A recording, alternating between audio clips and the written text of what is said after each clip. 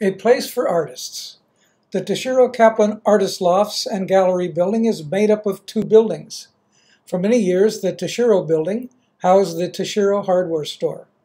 The Kaplan Building has a more varied past. It has housed a farmer's market, box manufacturer, social services, and artist studios. Economic downturns in the 1980s made Pioneer Square's affordable live-work spaces available for artists. As real estate boomed in the 1990s, remember the dot-com boom? Landowners began renovating buildings and seeking wealthier tenants. Rent prices rose, pushing many artists out of the neighborhood. Through a collaboration of public and private entities, the Tashiro Kaplan buildings were renovated, expanded, and reopened in 2004.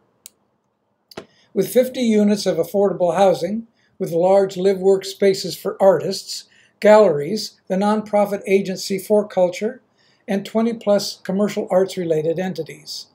Once a month on First Thursday, people flock to the Pioneer Square, and many congregate at the Tashiro Kaplan Building for the country's longest-running art walk.